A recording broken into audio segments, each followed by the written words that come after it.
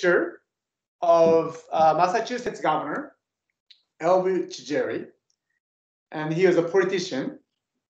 And it turns out that he drew a line when he was doing the redistricting. He drew this is a map of Massachusetts, and this red part is one district he carved up, and you can see that this part of the district looks a little strange shape, where there's a little bit on the top. It's sort of surrounding this particular area. And some people thought this was intentional and trying to help his own party. And so they created this cartoon that shows a salamander. It's an imaginary animal from sort of European tradition. And his name, Jerry and Salamander, became gerrymander. Okay, so it's basically the partisan or racial gerrymandering. So you can draw a boundary of electoral districts in such a way to benefit some parties or some racial groups. Okay, so that's basically what the gerrymandering called: intentional redrawing of the electoral district boundaries, such that it benefits a particular party or particular racial group. Okay. So here is the map of actually voters in the United States. So we just had an election. Still, president is refused to accept the results. But so here we see the map of U.S. voters. And so I wrote this title, Elections During the Big Data Era. So now the political campaigns have access to these data sets. Okay, so the blue dots are Democratic voters, and red dots are Republican voters. And you can see that population is quite concentrated in the New York area and California. And then there, in the middle, it's very sparsely populated. So now you can zoom in. So this is Florida, map of Florida. Again, the population is quite concentrated in the Miami area, and in the middle, there isn't much people live there. You can further focus into the area of Miami, and then you can even go farther at the household level. So here you see the street, and each of these symbols are little household. Okay, blue is Democrat, red is Republican, gray is Independent, and the purple is mixed household, mixed Democrats and Republicans. Now you might wonder, like, why do you have all this information? Well, it turns out that in the United States, there's something called the registered voter list, which I'm sure that Taiwan has one as well, but it's public information. So in the United States, you can have access to registered voter list of all the registered voters whose name and address and sex and birthday, and in some states, partnership, whether you're registered as a Democrat or Republican or Independent. And in southern states, also your racial group, okay, self-identified race. All this information is actually publicly available. So political campaigns use the information and then put them on a map so that they know exactly where you live and what your name is and what your partnership might be. Okay, so this is how, once you focus on to the small level, that's what you see. And then if you zoom out, you get this map. Okay, so what I wanted to tell you about these maps is that in the big data era, the political campaigns know a lot about you and where you live. Okay, and when that happens, that they tend to draw electoral boundaries. They can draw boundaries in such a way that the particular district map will benefit your own party. Okay.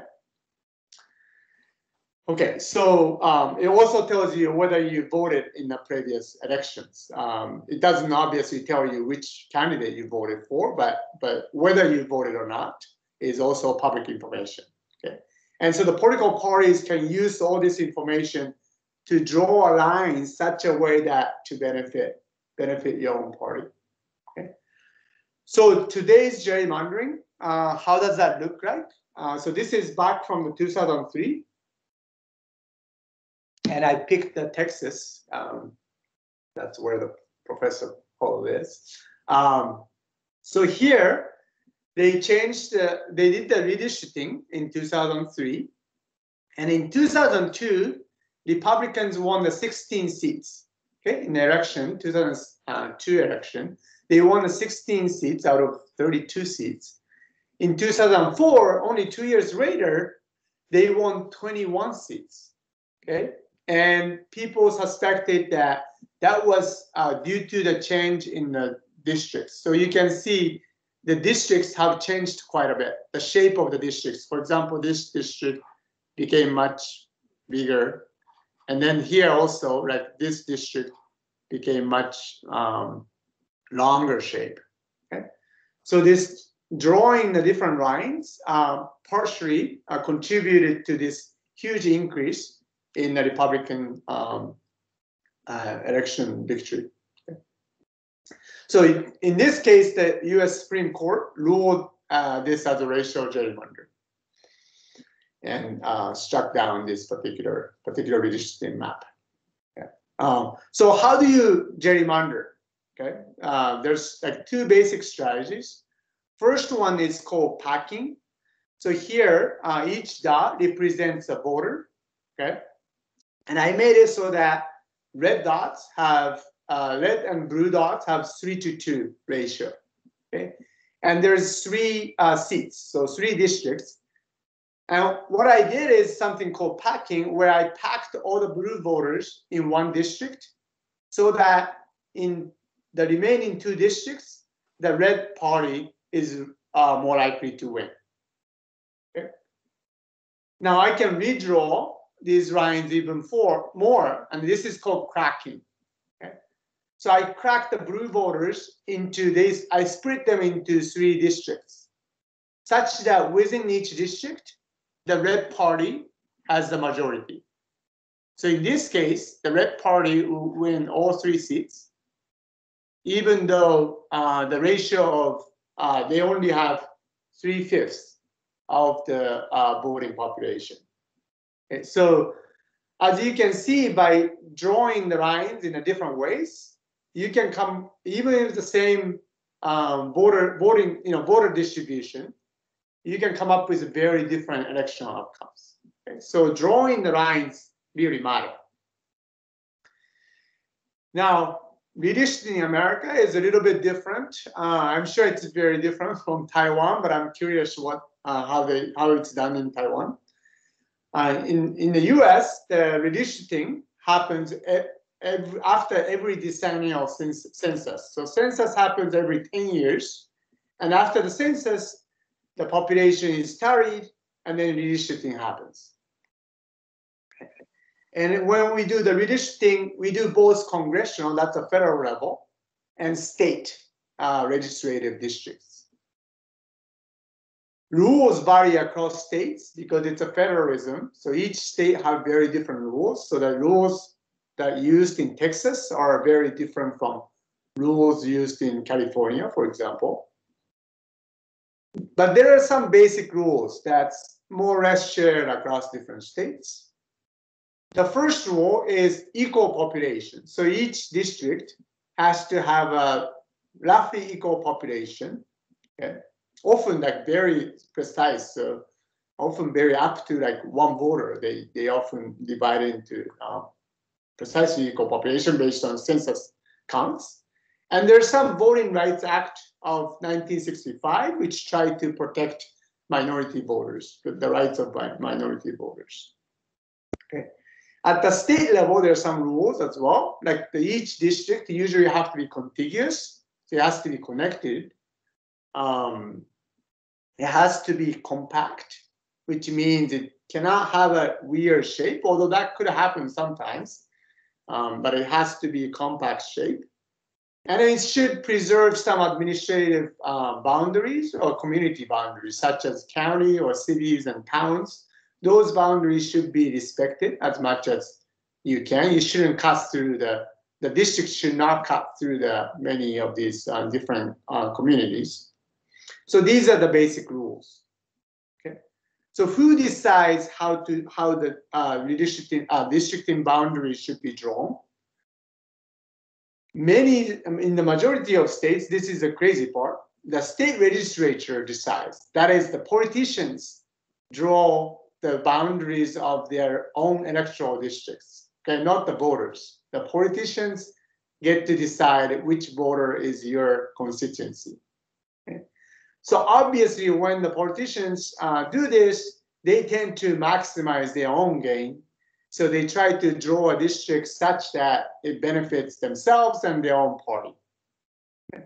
There are some other states, a small number of states, 6 states, has an independent commission. So in these states, they don't let the politicians draw lines. They have independent body, which often consists of some experts like university professors. And until the Supreme Court case, Shelby County and Holder, was done in 2013, southern states with a history of racial discrimination were required to obtain some kind of pre-clearance, like approval from the federal government. But this Supreme Court decision said you no longer have to do that. So now there's going to be a lot more, parties going to have a battle over how the district should be drawn. Okay. So in the end, in many states, lots of courts, the state and the federal courts end up getting involved in the redistricting. So in 12 states in 2010, the courts ended up deciding how to draw a line. So what I'm going to talk to you today is we can use the data and statistical methods to detect gerrymandering. Okay? So when the politicians do this type of intentional drawing of the lines, redrawing of the district boundaries, how do we detect whether that's actually happening? Okay? So first step is to define statistical measure of gerrymandering. Okay? The one approach might be based on the wasted votes, the idea of wasted votes. So if there are a lot of districts where, say, Democrats, in the districts where the Democrats lose, they lost it. There's a lot of votes that were cast for Democrats, but didn't quite lead to the Democratic victory. Then this might be the evidence of gerrymandering, right? Because you can draw a district line such that you pack the Democrats, but not quite enough to win the district, okay? So that you can force Democratic Party or Republican Party to waste their votes. Okay, so that's one idea. The another idea is based on something called the seat vote curve and partisan symmetry. So here in this graph, on the x-axis, I have Democratic vote share. Okay, so this is the share of the Democratic vote in the state. And on the y-axis, I have Democratic seat share, which is the share of the Democratic seats in the state. Okay, if it's a winner take it all, then as soon as you win more than 50% of the votes, you win the 100% of the seat. Okay, so this would be like a presidential election. Like if you go above 50% of two-party vote share, a presidential candidate can win all the electoral votes. Okay, proportional representation is the system where the seat share and vote share is exactly the same, okay, or close to the same. So both of these systems are symmetric. It's symmetric around this point. So what that means is that although winner take it all is different from proportional representation, from the point of the partisan symmetry, it's exactly the same. It's fair. Like if the Democrats win 40% of the vote in the winner take it all, they have 0% of seats. Similarly, if the Republican wins 40% of the votes, they also have 0% of the seats. Okay, so both systems are symmetric in terms of Democrats and Republicans, two-party symmetry. So it's a fair system.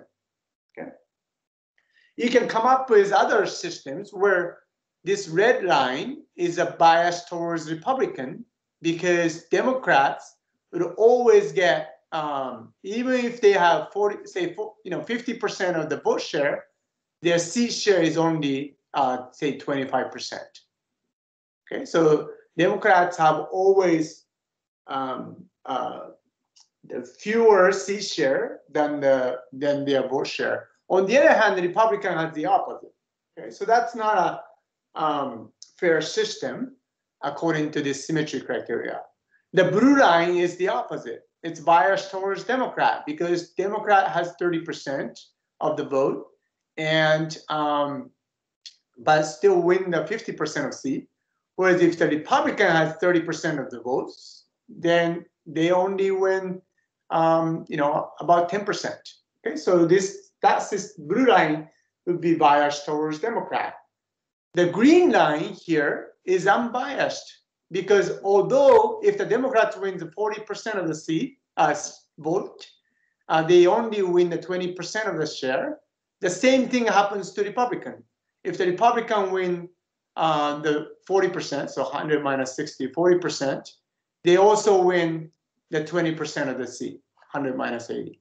Okay, so even though this system is not proportional representation, it's symmetric, so you can think of it as fair. Okay, so there's different way of measuring gerrymandering, how a particular system is biased towards Democrats or Republicans. Okay, so one thing you can do is to conduct something what's called the outlier analysis. Okay, so what we want to say is that, okay, based on the criteria that we have, say equal population, contiguity, compactness, and all these different criteria, okay, what we want to know is whether the particular proposed proposed redistricting map is an outlier compared to the other potential maps that could have been drawn that satisfy the same criteria. Okay, so in order to conduct the outlier analysis, I need to have a baseline distribution. I need to have a distribution of redistricting maps that would satisfy the same set of criteria, and then compare that distribution with a particular map that was proposed. Okay, and if that particular map that was proposed is very different from this distribution, baseline distribution, then I would conclude that it's an outlier, hence it was gerrymandered.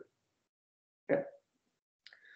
What's challenging about this is that we have to account for state-specific geography and the voter distribution. So depending on the state, it will be a different shape, different number of districts, different distribution of voters.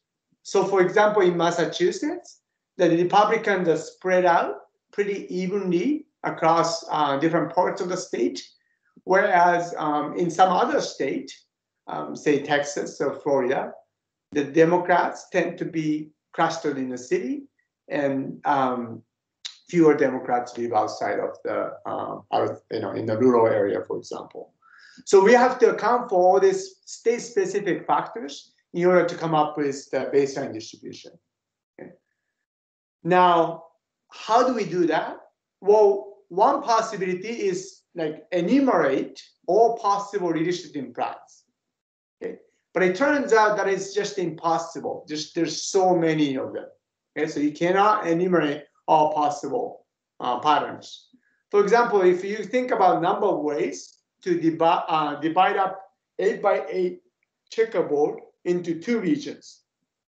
Okay, so think about there's 16 areas, geographical areas, and then you want to divide it into 2 regions.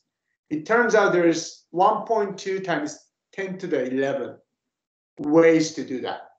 Okay, and then each state is much, much bigger than 8 by 8 checkerboard, and there's more districts often than two districts.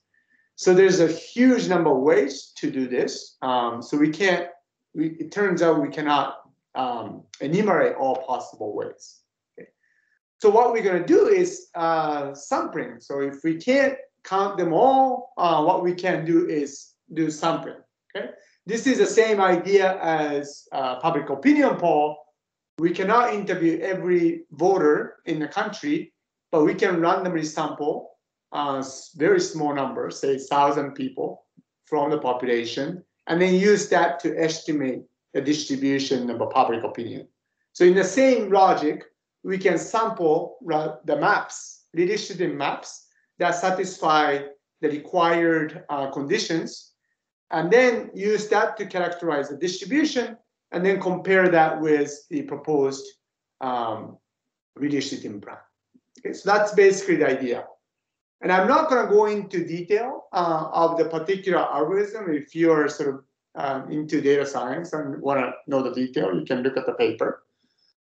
But what's nice about this algorithm we developed is it accounts for equal population, contiguity, and compactness. You can limit the number of splits of administrative units. I told you that we don't want to split the communities as much as possible. We can also specify the target distribution of redistributing plans. So we can say, we want to make it more compact, then we can do that. Okay.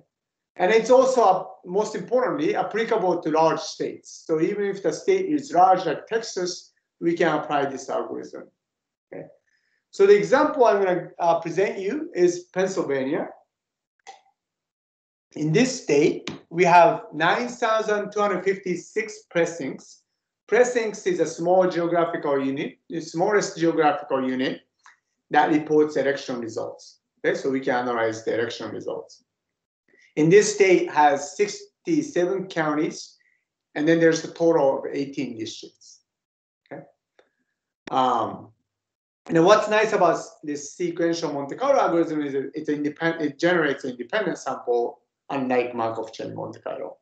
So we sampled 15 redistributing plans that satisfy these constraints to approximate baseline distribution.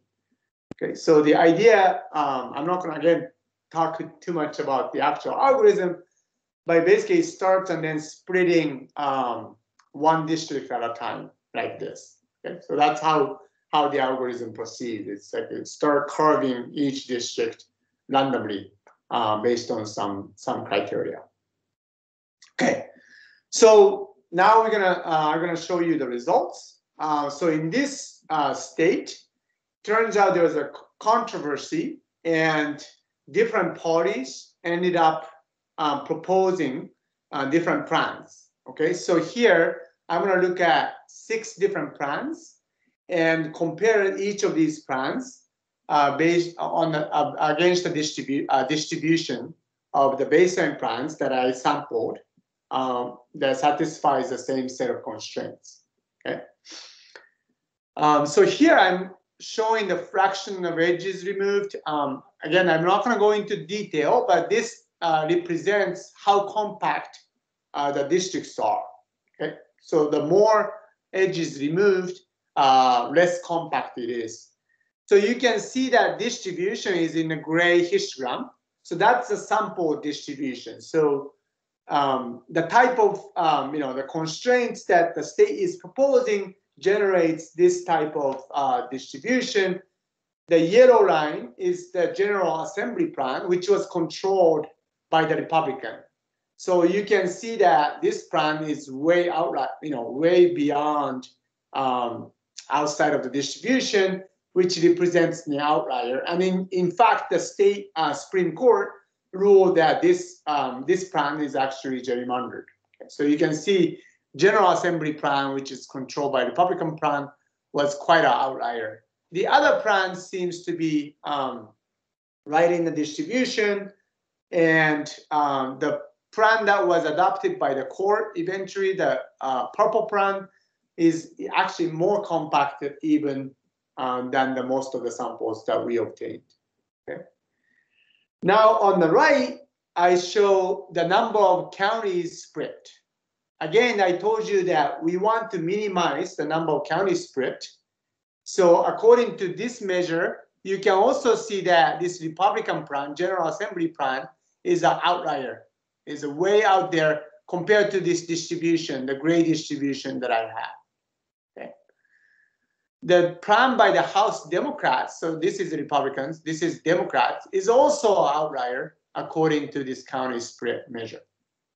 Again, the final plan that was chosen by the court is inside of the distribution. So we don't see that too many. We don't see that too many counties are being split. Okay, governor's plan and respondent plan, petitioner's plan are also inside of that distribution. So this is a sort of idea of outlier analysis. So you generate lots of maps that satisfy the same set of conditions, and then compare it with the proposed plan, and then see if the proposed plan is actually an outlier. Okay. Now let's look at the vote share, distribution of vote share. So here I'm going to focus on two plans. The plan that was adopted by the court, which is in the by the purple, and yellow plan is the General Assembly, or orange plan. This is the Republican plan that was ruled as gerrymandered. On the y-axis, we have Democratic vote share, and on the x-axis, we have districts sorted from the least to most Democratic districts. There's 18 of them because there's 18 districts. Okay, and each box plot, the gray box plot, is a distribution according to our sample, our random sample of the plans that satisfy the same set of same set of conditions. And you see that the dots are the particular plan that we observe. Now, what you see is that most of the courts, the plan by the courts, are inside of the distribution, especially around the 50% line. Mostly, more or less, it's inside of the distribution, whereas the orange plan tend to be a little bit away from it. In particular, you see that around the districts that are very close, very competitive districts. So if you look at this district, for example, the distribution is around 50%. So Democrats are getting 50% for this district, but the plan by the Republican make it so that Democrats only have 45%. So it's much lower. So these districts, the Democrats going to have a hard time winning the seat because their plan, the General Assembly plan, the Republican plan, make it so that Democratic voters there aren't enough Democratic voters to make it above 50%. Okay. On the other hand, these districts where there are lots of Democratic voters exist, you see that the Republican plan put lots of Democrats, more Democrats than necessary in some sense, packing in those districts. Okay. Oops, sorry. Now here's the sort of summary statistics, which people call gerrymandering index. So the larger this index is, the more gerrymandered the districts are. And again, the gray histogram is our distribution.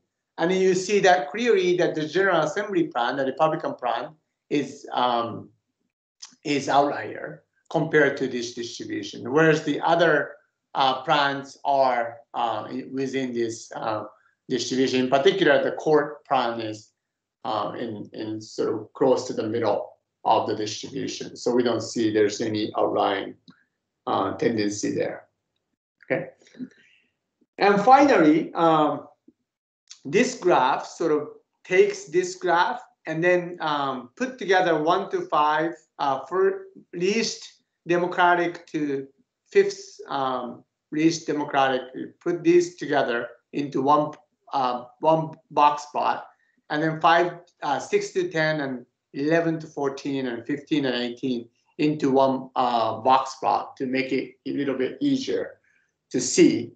And what you see is that, the districts that are least Democratic, the Republican plan would put a lot more Democrats in there. So you pack the Democratic voters in the least Democratic districts where they cannot win. Okay, and in the middle places where the Democrats and Republicans are, very competitive districts, they put fewer Democrats. Okay, so Democrats are packed in either very Democratic or least Democratic districts, and then fewer Democrats are put in the competitive districts. On the other hand, the plan by the court have tend to be actually a little bit more Democrat favored, where you see that in the competitive districts, they put more Democratic voters than our distribution. So as a result, it turned out that after court adopted the new plan, Democrats won a few more seats than previous, compared to the previous election. Okay. So as you can see, what the idea here is to generate these distributions, compare the proposed plan with this distribution, and determine whether it's an outlier. And if it's an outlier, that constitutes evidence for the gerrymandering. And this type of analysis has been used quite a bit in the court to decide whether a particular plan is actually a gerrymandered plan. Okay, so just to conclude for this first part of the talk, political parties use data extensively. They use it to micro-target for voter mobilization. The Democratic Party tries to mobilize the Democratic voters. Republican parties try to mobilize the Republican Party voters. They also use to measure opinion, public opinion of voters to figure out what messaging is most effective.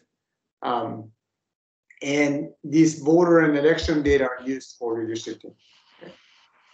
Mm-hmm. So what I showed you is you can use the data analysis to detect the gerrymandering. So I showed you the outlier analysis by simulating the redistricting plans and then comparing that with the actual plan. And our algorithm is easy to use and widely applicable to many different settings.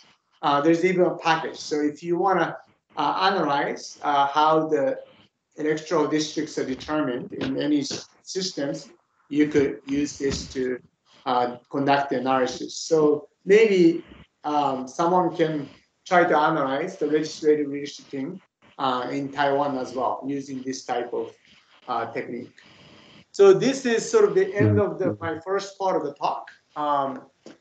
And I'll just pause here quickly, and if there's any questions, I can take one or two and then move on to the next part of the talk. Sure. Hi, Imai, this is quick. I want to know how the court has the information. Is the court getting information that they can arbitrate or strike on a point? Looks like that the court decision is compared to other plans are still the best, or more giving some counterbalancing to the gerrymandering, also the party taking advantage and push to the right how this information is available to the courts. Yeah, so the courts basically hear the arguments by the plaintiff and defendant, and so each party are involved, and each party present the evidence. So in the Pennsylvania case, the Republicans basically first drew a line, drew a map, and then the League of Women Voters, so this is like one organization, sued the Republican, saying this is gerrymandering. So they went to the court, and then they argued each other. And a lot of academics serve as expert witness, and they present this analysis. And then court hearing this opinion, then they make a decision as to whether they are convinced by one side or the other.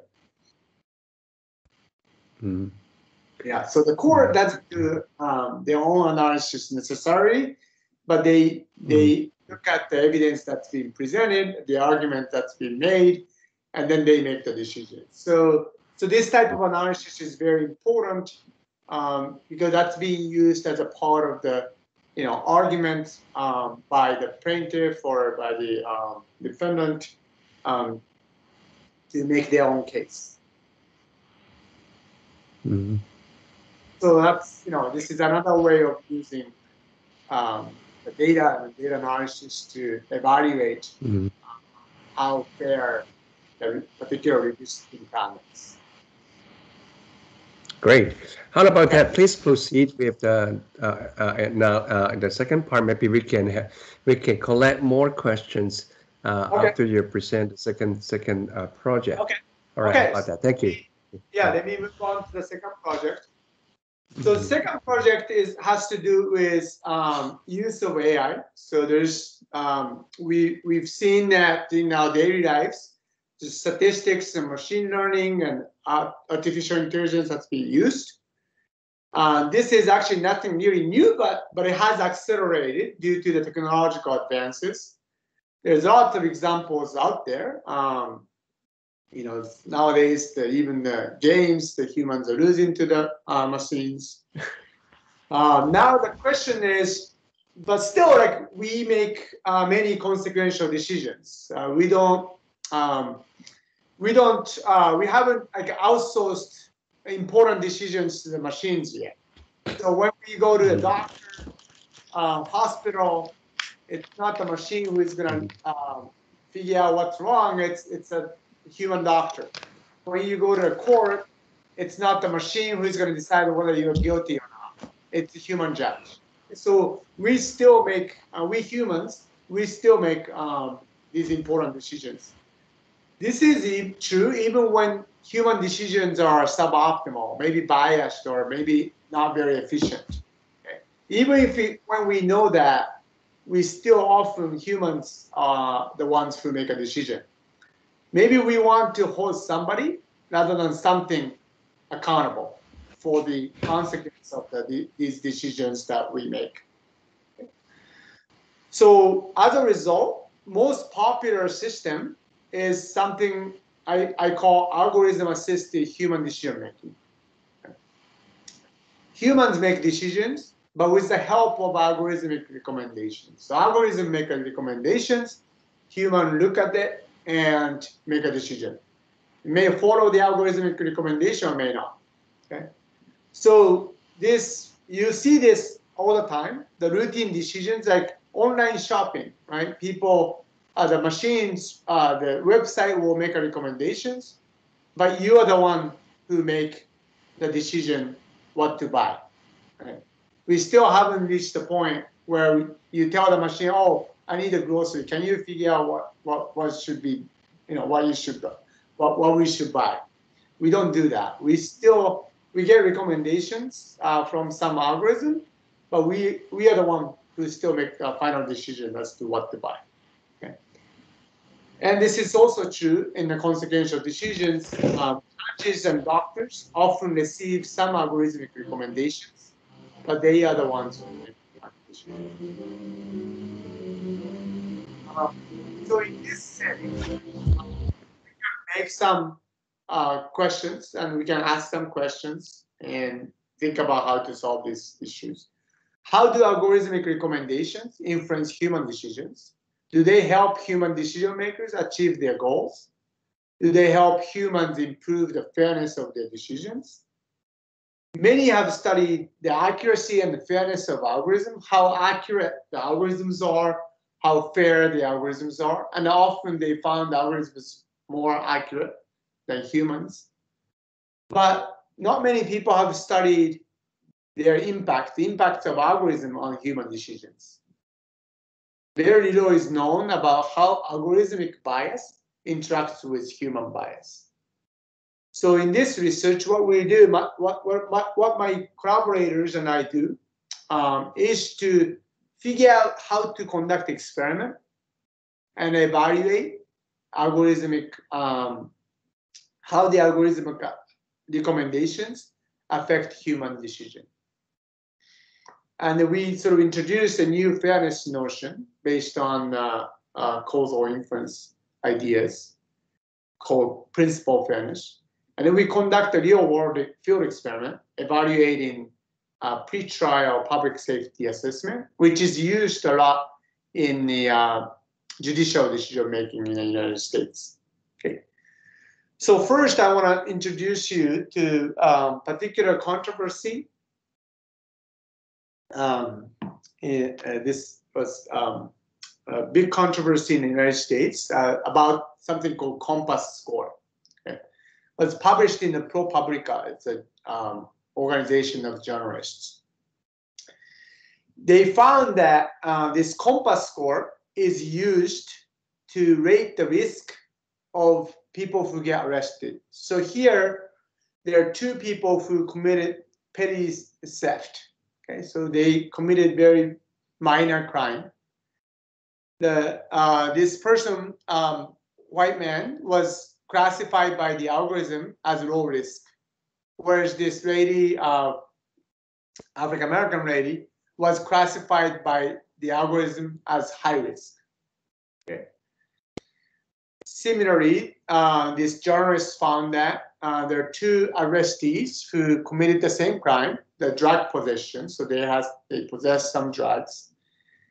But this white man was classified by the algorithm as low risk, whereas this African American man was classified as high risk.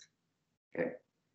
And the paper, this newspaper article argued that there is a racial bias. And they looked at the white defendant's risk score is many people are rated as low risk, 1, 2, 3, and not many people are listed as high risk. These are white defendants. Whereas black defendants, there are a lot more people who are rated as high risk. Okay, so you can see the distribution is quite different. Maybe there is some racial bias of this algorithmic score. Okay. So what we're going to do is evaluate one of such algorithms. Okay. We're going to call pretrial public safety assessment, PSA. It's an algorithmic recommendation that's used in U.S. criminal justice system. At so-called the first appearance hearing, so after you get arrested, you go to this first appearance hearing. Judges make primarily two decisions. First, they decide whether to release an arrestee pending disposition of criminal charges. So these people are not yet charged of crimes, but the judge is trying to decide whether to release or not. Okay, and then if they decide to release, what condition to impose, a bail or a monitoring, for example. Okay. So the goal is to avoid the unnecessary predispositional incarceration because these people are not yet charged while preserving the public safety. So if someone is dangerous, you don't want to release that person to the street because they may commit a new crime. But if someone is not, it's very safe, then you should release it because that person hasn't been charged. So judges are required to consider the following risk factors, along with other things. Arrestee may fail to appear in court, FTA. So if you release somebody, they may not come back to the court. They're supposed to come back to the court so that they can, where the judge decides make a decision as to whether the charges are actually valid. Arrestee may engage in new criminal activity. So if you're released, you might still engage in new criminal activity. And the arrestee may engage in violent criminal activity. So these three risk factors are something that judges are supposed to consider. So PSA is an algorithmic recommendation to judges. Okay, so judges basically receive that number, which tells you how risky somebody is according to these three criteria. Okay, so it classifies arrestees according to FDA, NCA, and BCA risks. It's derived from an application of some machine learning algorithm to a past data set. Okay? And what I want to emphasize, it's different from COMPASS score. So it's different from the score that became really controversial. It's the same idea, but it's a different type of calculation. Okay. So what we did is we conducted a field experiment. So this is an actual experiment in the real world, evaluating this PSA. It was done in Dane County in Wisconsin, one of the states in the United States.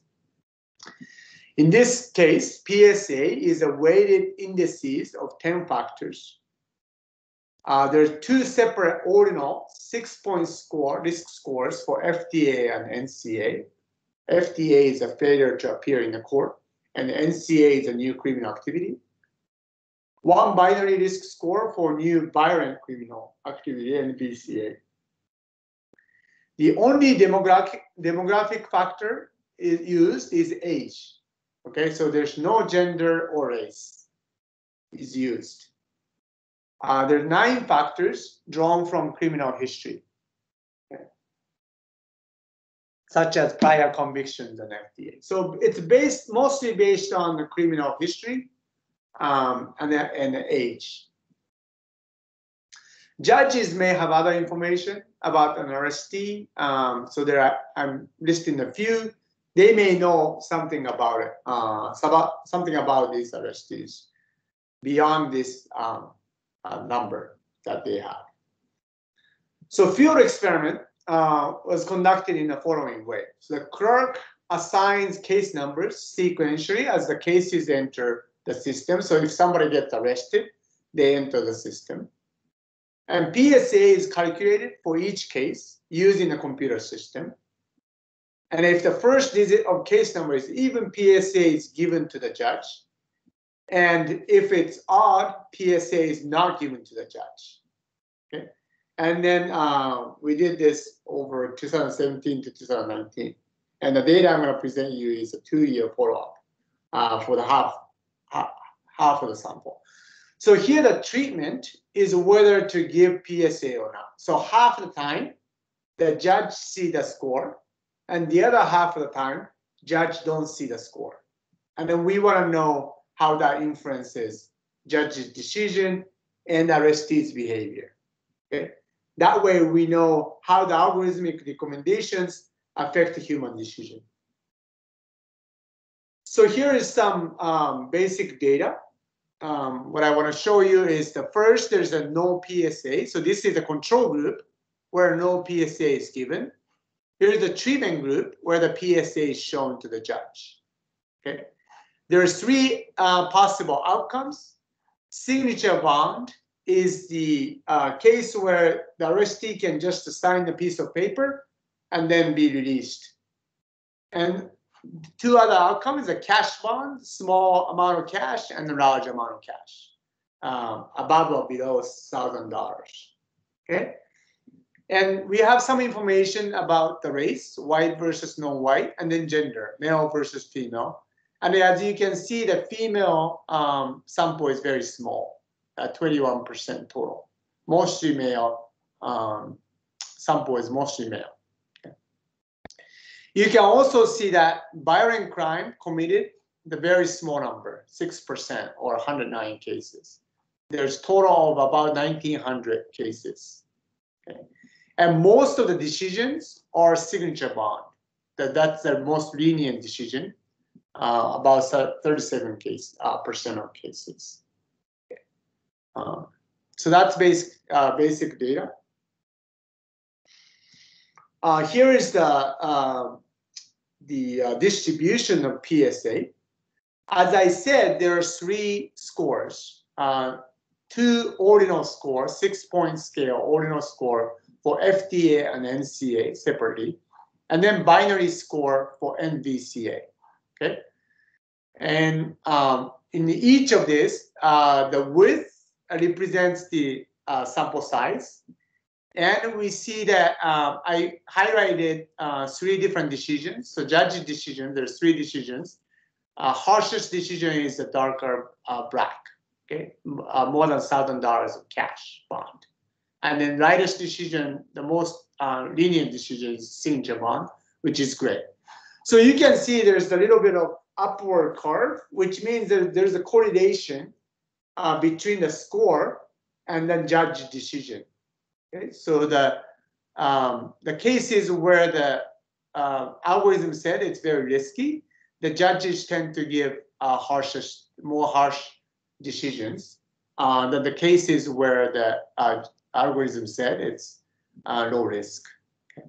And you can also see the NVCA there as well. So this is data based on the treatment group where the judge actually see the score. The bottom is the control group data, and you can also see the similar pattern. So this means that even when the judge don't see the score, judge's decision is correlated with the actual underlying score, even when they don't see the score. Okay. We can look at the difference between white and non-white. So this is non-white males. We're going to focus on, for the racial analysis, just the male, because female sample is too small. So you can compare with the white, which is the bottom, and the non-white. And then you can see that there's quite a difference. Non-white tend to receive the higher risk score. So there's the width of this bar is much wider for the non-white. Decision might be a little bit also different. For example, if you are seen as the highest risk for the failure to appear, the most decisions tend to be very harsh decision for non-white compared to the white. Okay, so there's some interesting racial differences as well. Now we can do a simple intention to treat analysis or PSA provision. So this is what is the impact, what is the effect of showing PSA to the judges? How does that influences judge's decision? Okay. So here's the effects. I'm showing you overall the effect and then subgroup effects. Okay. So gray is the signature bond. The triangle is the small cash bond, and then the square is the large cash bond. So as you can see, that all the effects tend to be somewhat concentrated at 0, which suggests that showing the PSA doesn't seem to affect the judge's decision much. There's some maybe effect on the female. They seem to showing the algorithmic recommendation seems to increase the signature bond decision, so it makes the decision more lenient, but that's still suggestive. The confidence interval overlaps with 0. So there is statistically insignificant effects on judges' decisions, showing PSA doesn't seem to change. Now, if you look at estimated effects on the outcome, so this is the effect of showing the PSA to judges on the RST's behavior. So the FTA, NCA, and VCA, there's three different behaviors. The one thing we noticed that for the female, there is more violent crime that's committed by the female. So somehow, the showing the PSA score to the judges increases the violent crime for the female through the judge's decision. So now we can look a bit more detail how that works. Okay, so this suggests we need to explore some causal heterogeneity based on different risk levels. Okay. So to figure out a little bit more, we can do some causal inference. So here is some simple causal model where judge decision is a D, PSA is a score. Score is a function of the previous data, some machine learning going on here, and the RST characteristics. So these two things become the score, and the score affects the decision.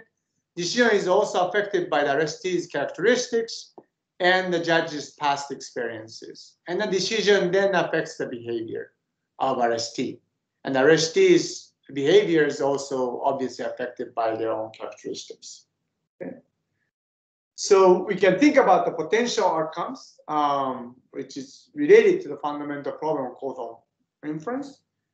So imagine there's a judge decision without PSA. So this is the decision judge would make if they don't see the PSA.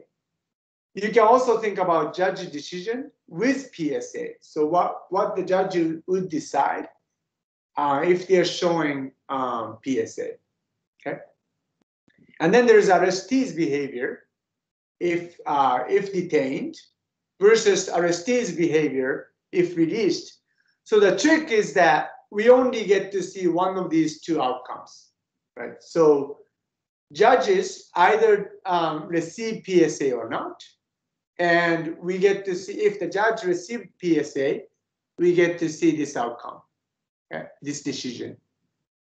But if the judges doesn't have PSA, then we only get to see this decision. We never get to see both decisions. Okay, so this is the fundamental problem of causal inference. Same things for RST. RST behavior, we only get to see if the RST is released. We only get to see this outcome, but we don't know what RST would have done if they're detained. Okay. So what we can do is we can look at the causal effects for different risk levels. So for example, so we can compare the decision with PSA and without PSA among the cases where someone will commit a new crime only when they are released. And that person wouldn't commit a crime if they are not released. So this is among the people who only commit a new crime if they're released, what's the decision difference? What's the effect of PSA? Okay. So if the PSA is helping, then these preventable cases, the PSA should nudge judge to detain the arrestee. There are safe cases where the arrestee would never commit a crime, whether or not detained or not, it doesn't matter. These are safe cases. Then the judges should not detain the arrestee. So the PSA should nudge judges to not to detain the arrestee. Yeah. And then the risky case is a case where the arrestee will commit a crime no matter what. Okay, so in this way, you can estimate the effect of PSA on judge decision for different type of cases. So risky cases, safe cases, and the preventable cases. And then the hope is that the PSA will help distinguish those three cases. We can talk about fairness, but maybe I'm running out of time. Is that right? Professor Hall? I think we started. We still have maybe a few more minutes, so we can have some Q&A. Yeah. Okay. Yeah. Yeah. Please proceed. Yeah. Please proceed. Yeah. Okay. Well, maybe skip the fairness, and if there's any interest, I can come back to that. And I'll show you the. Okay. Okay. So first, we can estimate the proportion of different types of cases for each of the outcomes. So what I show here is that the most cases are safe in that even if you release somebody, they will not fail to appear. So they will come back to the court and then they will hear the decision by the judge. Okay. And there's very small proportion of the cases that are preventable. That is, if you impose a large amount of bail, they will be detained, and then they, if they get released, they may not come back to the court. So that kind of case is very small, small proportion. Okay. If you look at the new criminal activity, the same thing. You can see that highest proportion is the safe cases. So most cases you can release them and they will not commit a new crime. Okay. There are some cases, small number of cases, where if they are released, they may commit a new crime, but that's a very small proportion. And the same thing about NVCA. This is a violent crime. So in that case, it's even higher. So most people will never commit violent crime if they're released.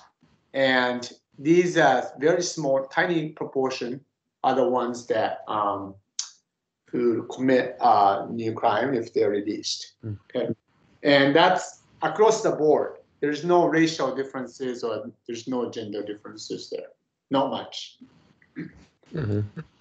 Now we can look at the effect of PSA on each of different risk levels. The judge decision for each different risk levels. Okay, so this is with respect to the failure to appear. You see that overall there's almost no effect. So basically, that showing the algorithmic recommendation has no effect on judge decision, regardless of the risk level.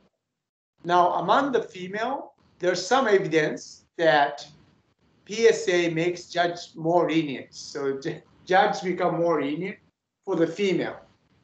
But that happens across different risk levels. So it doesn't matter what the risk levels are. Judges seems to give more lenient decisions. If you look at the next outcome, criminal activity, the same thing. It seems that judges become more lenient for the female cases across the risk levels. So there's no discrimination. Lastly, the violent crime, you see this here again. But in this case, if you look at the male sample, there's some slope here for the preventable cases. In the preventable cases, what this means is that they're giving harsher decision in the preventable cases. And then, so that what that means is that PSA is actually helping, because the preventable cases are the cases where judges perhaps should impose a harsher condition so that they won't commit a new crime. So there's some evidence that the PSA is helping judges differentiate these different risk levels for especially new violent criminal activity. But for the female, basically across the risk levels, they are becoming more lenient. And I'll skip the fairness. So that's basically the conclusion is that even though overall the PSA appears to have very little effect, in some cases it seems that there's some effects. So in the case of female, actually PSA is just making the judges more lenient, giving the algorithmic number is making the judges more lenient for the female cases. For the male cases, there seems to be, PSA seems to be helping the preventable cases from safe cases. And there's no difference between the white and non-white. So the racial difference, there is no racial difference, evidence for the racial difference in terms of the impact of the PSA on judges. Okay. So just to conclude, we offer a set of statistical methods for experimentally evaluating algorithm-assisted human decision-making. We conducted the field experiment for assessing the pretrial public safety assessment. Most existing research uses observational data or hypothetical survey experiment. This is I think one of the first studies that does experiment. We have more ongoing experiments in this and several other countries. So there's a lot of interesting questions about thinking about role of incarceration, how that affects people who are arrested. What is the optimal way to construct these scores, and then how these scores impact judges and arrestees over time. Before I end, I want to emphasize again the importance of quantitative social science. So data analysis matters, as the examples that I showed you today, one in the legislative redistricting, the other in the judicial decision making. Data analysis matters. It affects our lives and livelihood. We need to understand how the data is used to impact our policies and our lives. Statistics are not just for the natural sciences and business. The social scientists, policymakers, and the journalists also have to analyze the data. And I hope that I gave you some sense of how that can be done in the different policy areas. So the quantitative social science is really a combination of both the social science and the statistics or machine learning. So that you need to combine those two areas. Both are important. And we need to use the data to analysis to solve the problems in today's society. So that's all I have to say. Thank you. Great. Thank you, Imai. This is wonderful. We are basically having your two presentations in one. Thank you, and for giving two. I think this is really the state of the art and latest methods that I'm interested in. All the methods. I've been to your presentations in Asia ProMath, and you are just your arsenal. Just you have a toolbox, and I think you have like all kinds of weapons, all kinds of tools that you have, and you also develop your own app too, your own packages too. Now, how about this? I think we will just do the Q&A, proceed with the Q&A section this way, and I am encouraging the students from the United States or to post questions, and you can do in the conversation box. And the Taiwan students, if they like to ask questions, please send questions to Dr. Pan, so he will read out the questions, and then Dr. Imai can respond to the questions, and we will try to make it more interactive. Now, maybe I can get started, and I'm interested in both papers. Let me get started with I asked one question on the case about gerrymandering. Now, allow me to ask another question about this applications used in the justices, how they use the information. I'm interested in information. For example, your suggestion is how we can provide more informed decision guidelines for this course on gerrymandering or on this cases based on a compass score. So you introduced the method for causal inference. So I saw one method that was very similar to like a mediation. So can you do some simple comparison to mediation method, or maybe just a moderation versus the causal inference method you just introduced?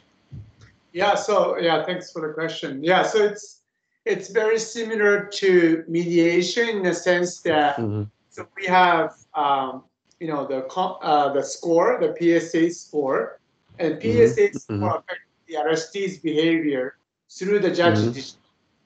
So in that sense, the judge's decision is a mediator, and through that decision, the algorithm affects how the arrestees behave.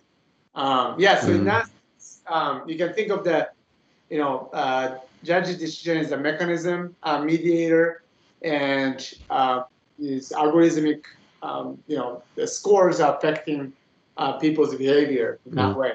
I mean, you can see, like if you think about online shopping, the Amazon, if you're on the Amazon website, Amazon will give some suggestions, and that suggestion affects your decision, and then decision product to buy, and then that decision will affect, right? So in that sense, the decision is a mediator, human decision is a mediator, algorithm is a treatment, and then the treatment is affecting your behavior, your lives through your decision.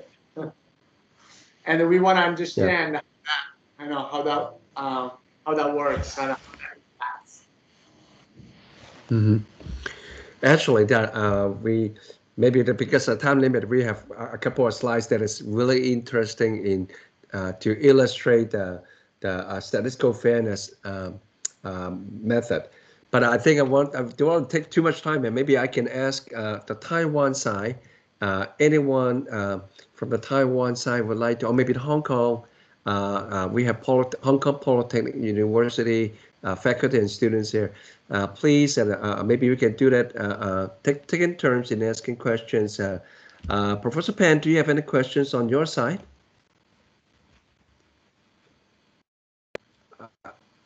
Maybe I can read out one question before Dr. Pan do that.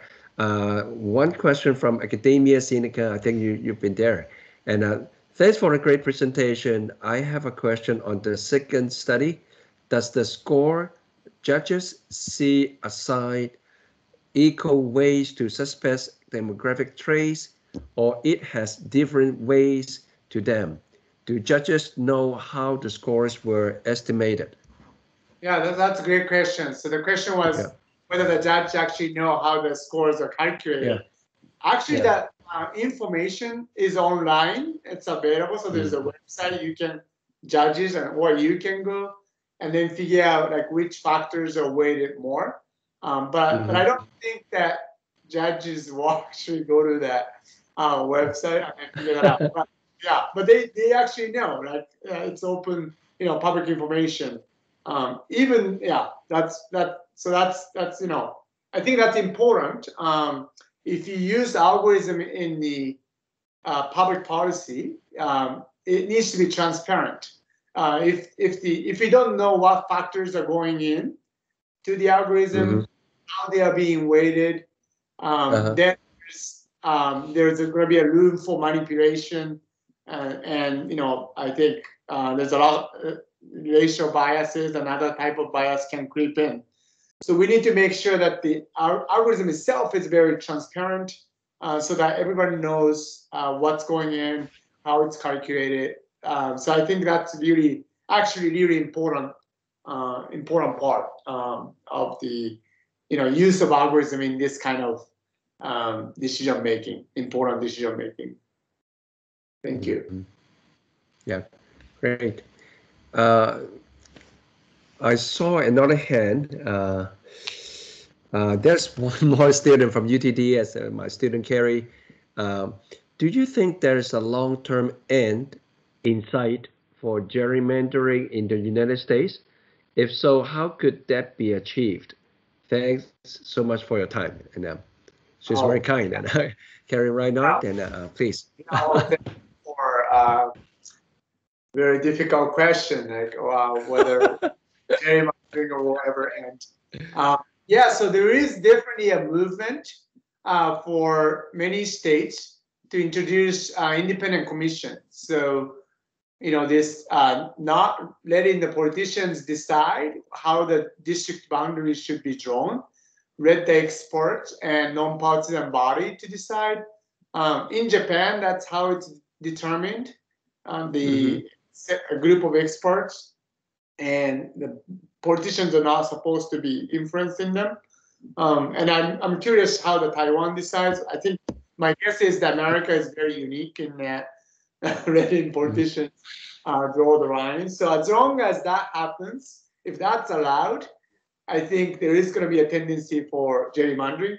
But if we can use the data to detect those gerrymandering, then we can prevent that. So it's either, I think, most important thing is to use the institutional mechanism to prevent the gerrymandering. But if that happens, maybe we can use the data to detect the gerrymandering and then let the court decide this is not a good idea. But it's a political question. It's how you achieve the end of gerrymandering is a political question. We all know the politics don't work in the way many of us want. Well, I think your approach suggests that you suggest with data or statistical methods, the judges can make more modernly informed Yes, decisions. that's Yeah, right. more data, more information, and more smarter algorithm. The decisions will be more convincing in a way that is not just arbitrary. Right, So that's right. gerrymandering, and also this case about racial profiling, and that will get better and better with better informed decisions. Maybe I can bring the mic to Taipei, Taichung side. I'm sorry, Taiwan side.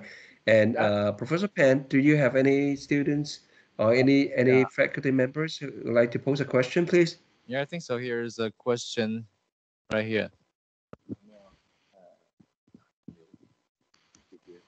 Hmm? Okay. Well, there was a question, but it's being answered. So, Okay. okay, here's another question. 我想问那个哈佛那个教授 I would like to 你是 direct my 你 question 在 at the 数据 professor, the 评估的 director. 时候，如 When 果 you 数据 are 本身都有问 evaluating 题， the data itself, 那 how 是 do 不 you 是 know if 在 the data itself is 在评估 trustworthy? 上也会出差错？ And if 啊，如果 there's 像 a 一般 problem 的 with the 话， data, 大 then 数 will 据 that 是 lead to 所 a 谓 的 false result?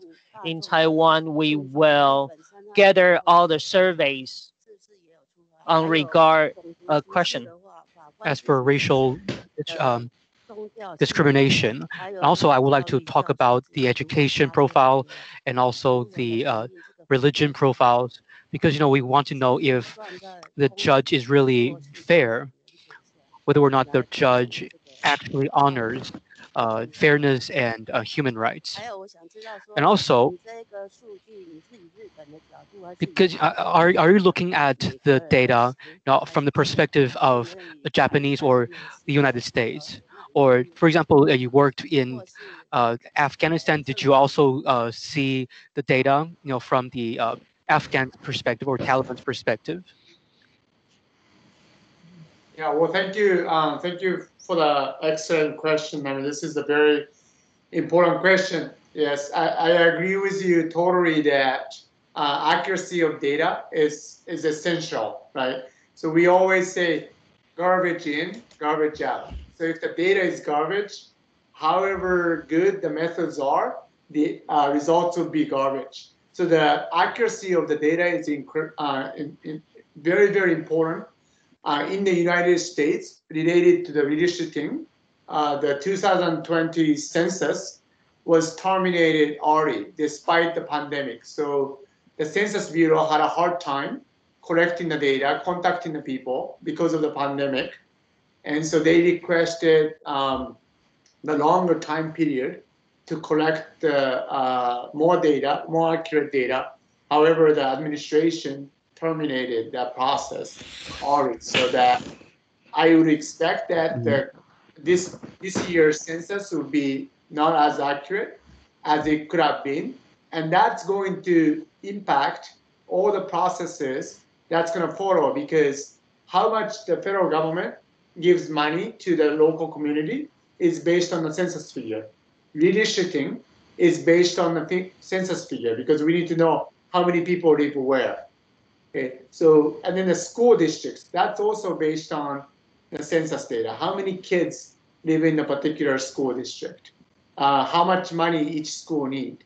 All of that decisions, the policy decisions, will be based on the data. And then if the data is accurate, inaccurate, then that's going to bias the results in a certain way. And as a result, that's going to bias the policy as well. The same thing can be said about the second example I discussed. All these algorithms that's being used could be biased against certain racial groups, maybe because the data that's collected are not very accurate for certain type of groups.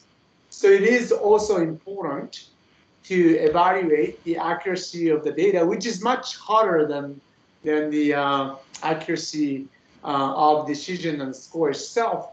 But we need to pay attention to how the data are collected, how the data are validated, and that's critical. And then the last question about the perspectives of the data analysts. Yeah, that's also an important, very important question. I think this is why that I encourage the data scientists, the people like myself who analyze the data, to work with the substantive researchers who know the area and the topic and the people who are involved, stakeholders, really well. So in the Afghanistan study I mentioned, I worked with this NGO who partnered with local groups to run this job training program.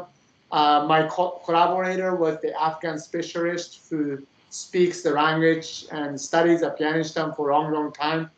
My second study, the judicial decision-making study, I work with the law school professor who's being involved in this type of study of racial bias and fairness in the judicial settings.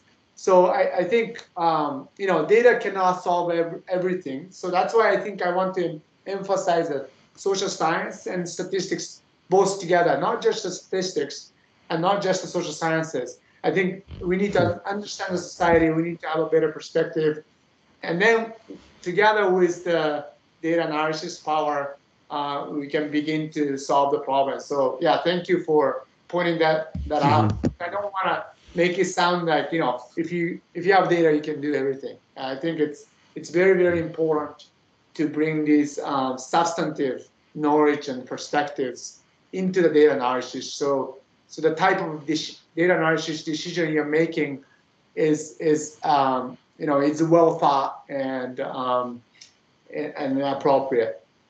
Yeah, thank you. Yeah, great. And one more question. Peter, yeah. This is Professor G. Yeah. 伊玛教授，很高兴今天能够听 Professor 到你的 Imai, 这个 I'm really happy to hear your 我的 lecture. 问题是针对第二个 So 问题。 I'm focusing my 因为 question on the 这个 second presentation 我们在讲这个法官在审理 because 的过程中， uh, 他一直 when the 一直 judge 有 makes 一 a 个非常重要， decision, 就是他独立审判 oftentimes 的这 they 个 have 这个是宪 independent 法上的要求。 judging, and that's 那美国宪法里面 constitutional. 也有 So 提 in the 出 United 法 States, 官该独 Constitution 立 also 审判。 says that judges have to 那 be 一直以来 independent. 呢，在针对这 So 个有关于这种 it has AI 的 always 协助或 been 者是大数据 like 协 when 助 we 的时候， use data 遇到了 and 一个 AI, big 我 data 们 and 一直觉 AI, 得难以 oftentimes we face a certain 也 difficulty. 是协调的问题，就是说，当我们有这个数 For 据 example, 提 when 供 we 给法 have 官的时 data 候， presented 法官 to 到 a 底是不 judge, 是应该要 whether or 受 not 这样的 the 数 judge 据 should 或者这 really 样的一 take 个 the data into account, 就 AI 的协助下做出 whether 比 or 如说 not AI to 它建立 really 的这样的 receive the 判 help 决， from AI 因 and 为 then make 毕 a 竟 judgment. 法官他有的时候 Because 他所 oftentimes 考虑 judges, 的 they have other considerations. 案件事实的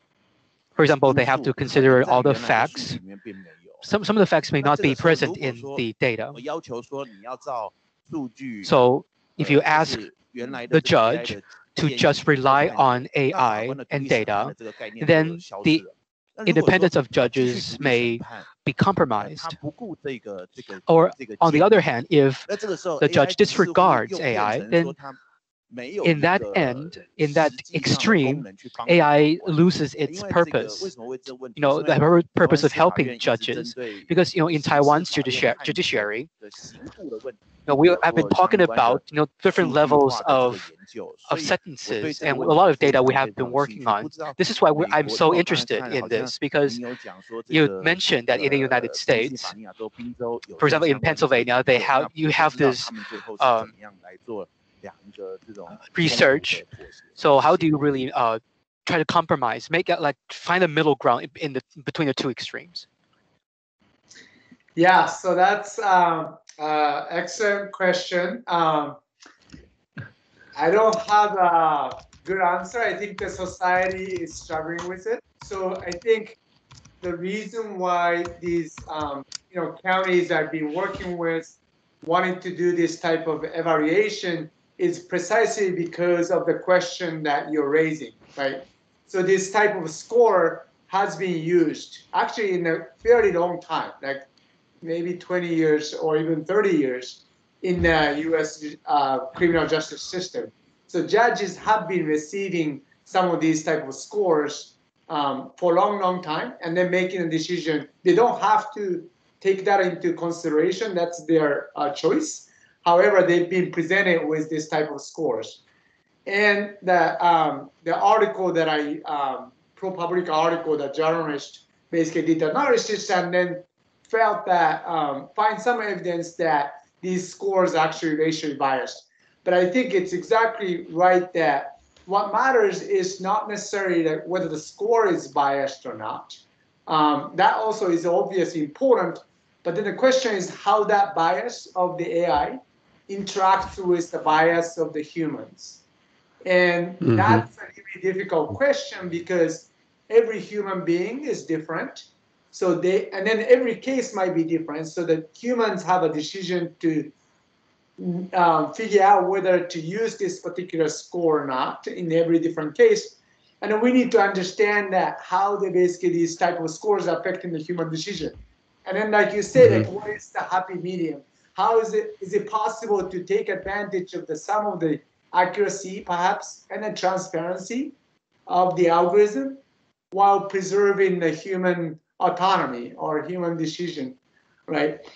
So these are extremely important questions, and I think the society and the academia is just beginning to struggle with this question. So we're trying to figure out what do we mean by fair decision? How does the AI help us make a better or more fair decision?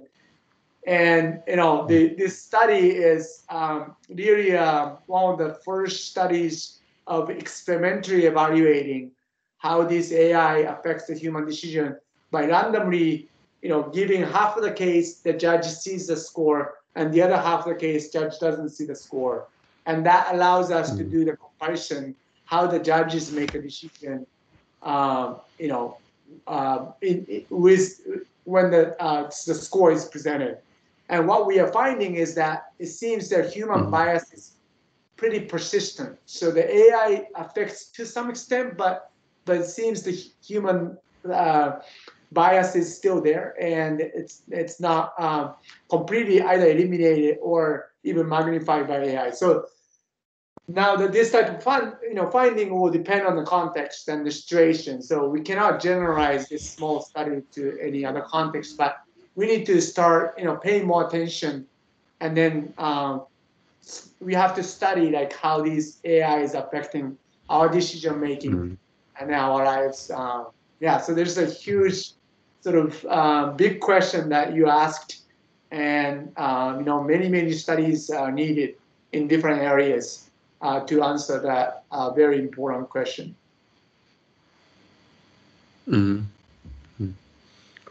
All right, and now we are. My time here is reading 9:37, which is 10:37 p.m. in Cambridge already. Now I have one follow-up question. Maybe Dr. Pan, do you have more questions? I'm wide awake, so if you want to ask more questions. Okay. Yeah, here are a couple of more questions here. Okay. Okay. 伊麦教授你好，我想请问，既然大数据 Well, since big data and machine learning have brought about a revolution, but for example, we have traditional tools for statistics. So, what do you think the value of the traditional tools for statistics is still? Because we already have new tools. What about old ones? Yeah, so that's a good question. So the question is traditional statistics. By traditional statistics, what do you mean? Do you want to elaborate a little bit more?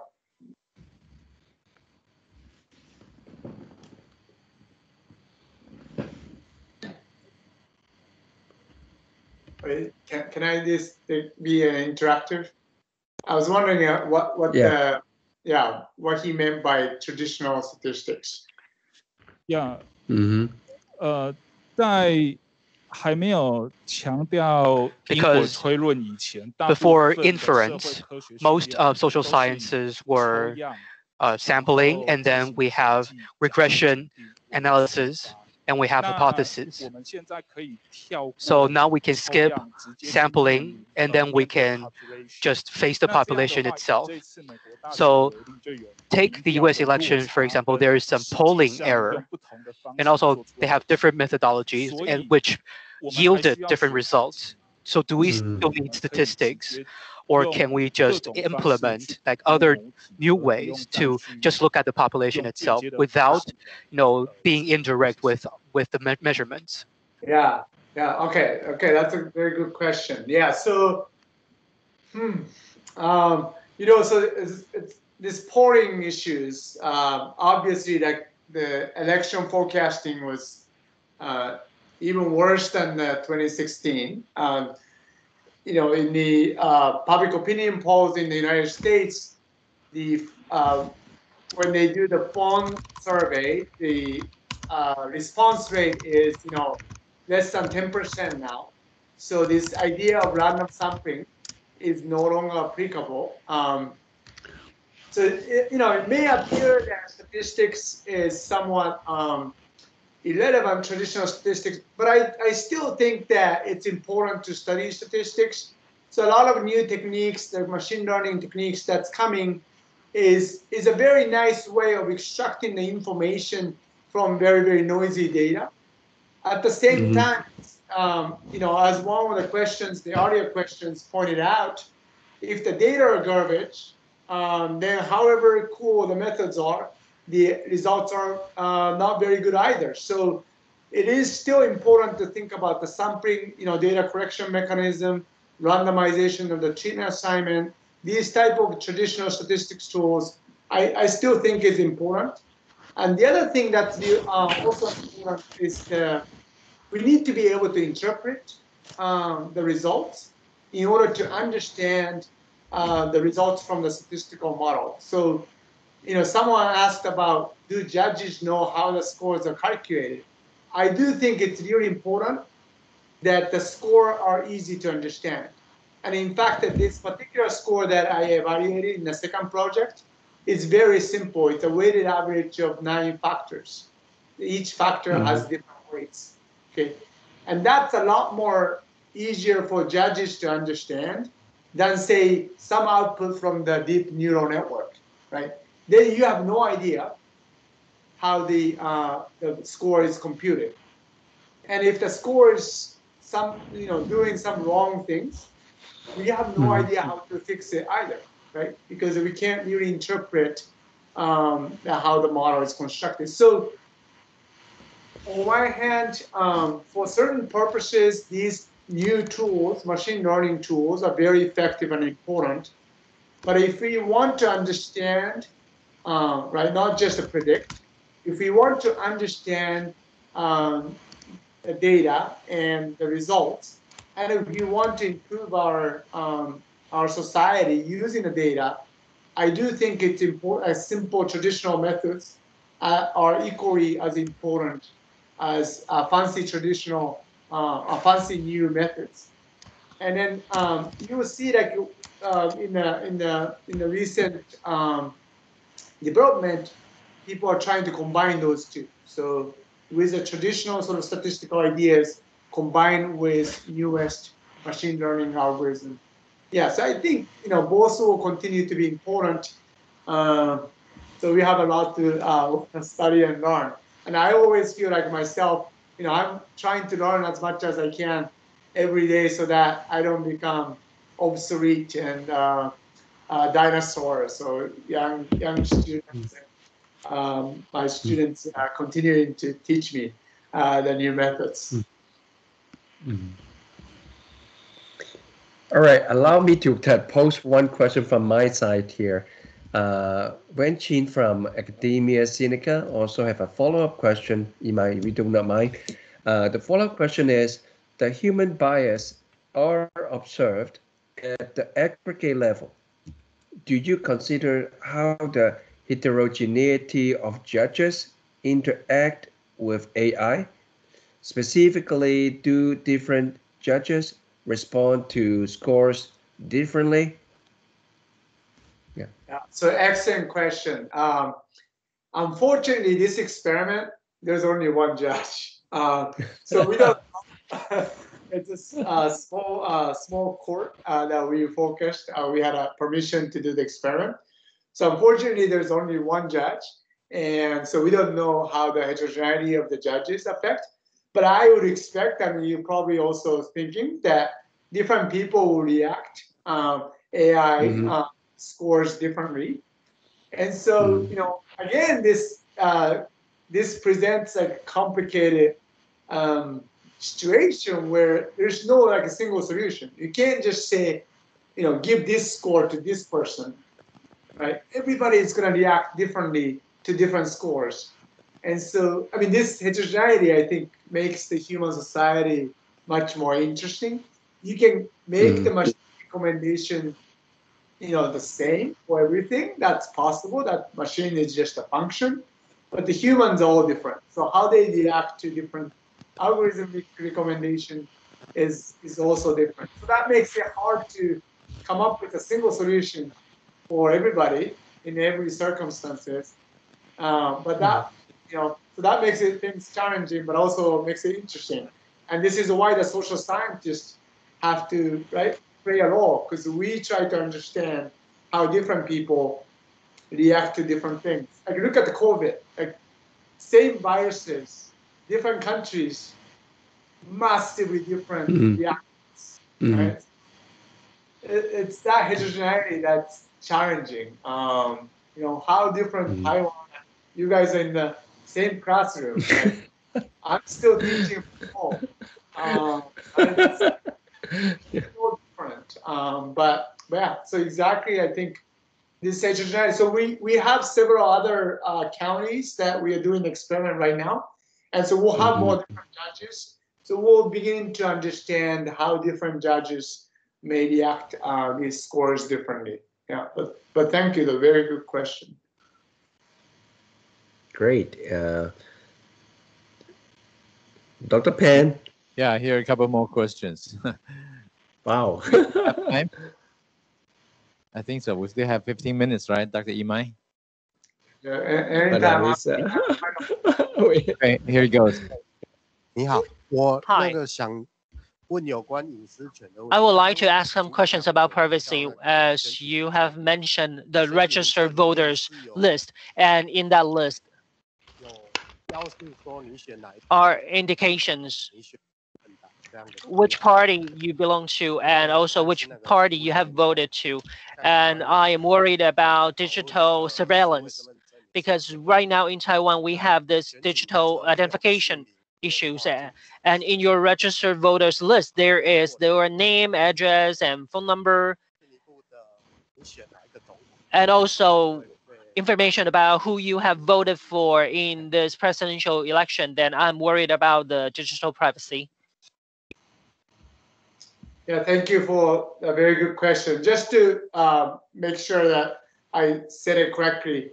So we don't have information about which candidate you voted for, but we have information about whether you turned out, whether you actually voted. We have nobody knows which candidate you voted for. So that's the secret about it. Yeah, so this is very unusual for United States. So most countries don't have this information available, publicly available, right? So in the United States, I think there is a strong belief that government should not only own the data.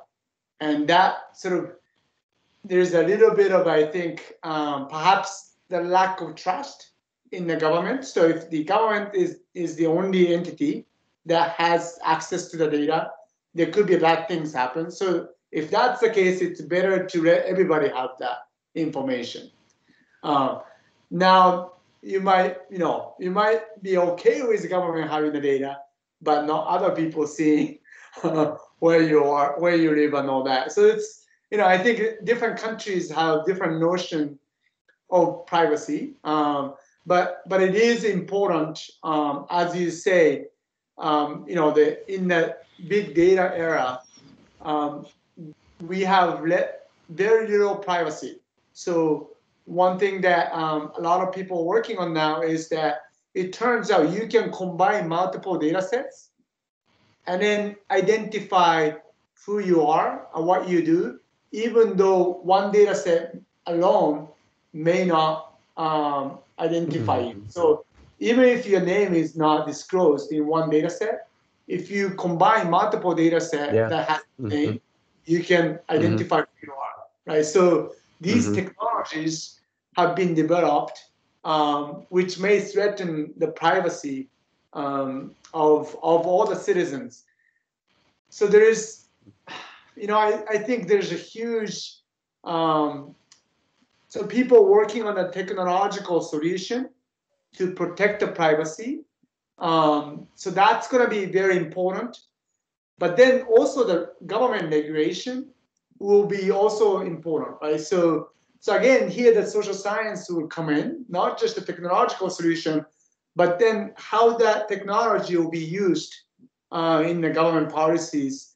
And so I think there's a fascinating area of regulatory studies and social science areas that that one could be studying. But I totally agree with your concern that someone coming from Japan, like I was shocked first time when I found out the registered voter list is available.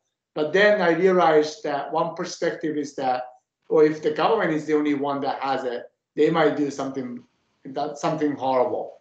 So maybe it's better for everybody to have that information. So that's interesting.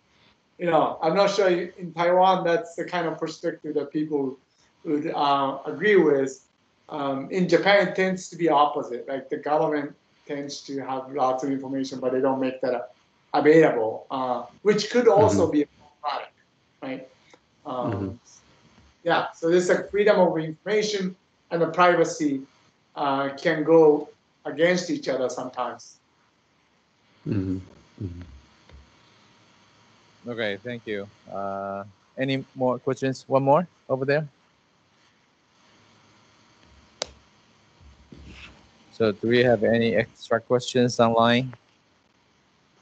No, we are. I think we do not have any questions on the conversation. Floor. Here's a question from the floor. Thank you.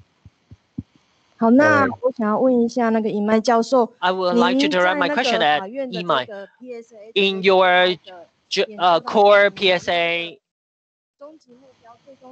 research, what is your ultimate goal?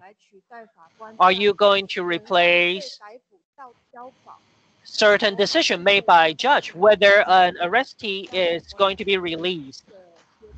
The decisions about whether arrestee is going to be released on bond or signature, is that your ultimate goal, to replace that part of the decision made by judge with your AI, with your PSA score? Yeah, thank you. So my role as a social scientist is to evaluate how these scores affect decision. It's a politician's decision and ultimately people's decision, the society's decision as to whether to use AI at all, or whether, if you're going to use AI, how the score should be calculated. All of that is society's decision. As someone who studies social science, my role is to help them make that decision. So I can tell them this score, providing this score to the judge is making the judge decision, changing judge's decision in this way or that way. I'm not in the position to say, change this decision or change that decision. I'm trying, I think the role of the scientist is to provide the information to the policymakers so that they can make an informed decision. In fact, one of the reasons that this county asked us, my collaborator and I, to evaluate this AI, the impact of AI, was that they were concerned that AI is influencing judges' decision in a certain way, like racially biased way. So they wanted us to figure out whether that's actually the case. And now that we have some results reported to them, now they can decide, the politicians can decide whether to keep using this score or, use different score or perhaps not use the score at all. And so I think, we as a social scientists need to get involved and then provide more information, but scientists don't make a decision, right? Scientists provides information to help the decision makers, the politicians, make the decisions. So that's how these studies work. Is that we write a report, and then the politicians will take that, and then people in Wisconsin will decide what to do. All right. Peter, do you have more questions on the floor from the floor?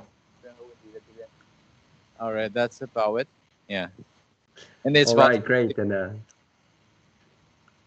okay, thank you. Thank you very much, Professor Imai. And now this is wow, this is I think it's overwhelming that the students will want to keep you longer. But I think we'll have to call it a night. And this is really, really informative. I particularly like your remark about how social scientists can use this data science, big data to help inform policymaking or help inform judicial decisions. So we know that down the road there will be more AI, big data used in decisions like in the court, decisions like in the government. But these really bid for social scientists to get them more advice, more informed advice with the data, with the AI, big data. Yeah, I really appreciate your effort to help educate the next generation of social scientists to do more. And I wish you all the success in your program. And you have a new program, data science, right? Yeah, yeah, great. I think I will just wrap up. Yes, allow me and to give me an opportunity, and me and the audience, to give Dr. Imai a well round of applause. Okay, yeah, so you can hear it.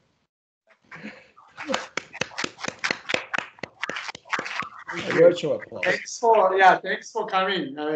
It's always difficult to do this over internet, but I appreciate listening to me, and I hope soon I can see you guys in person when this pandemic is over. Well, it's over there, but not here. So hopefully soon.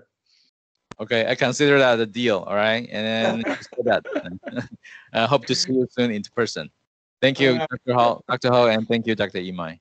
Yeah, thank you so much. Thank you so much. Thank you. Take care. Bye. Thank you. Have a good night, Imai. Have a good night. Good night. Have a good night. Bye. Yeah, bye.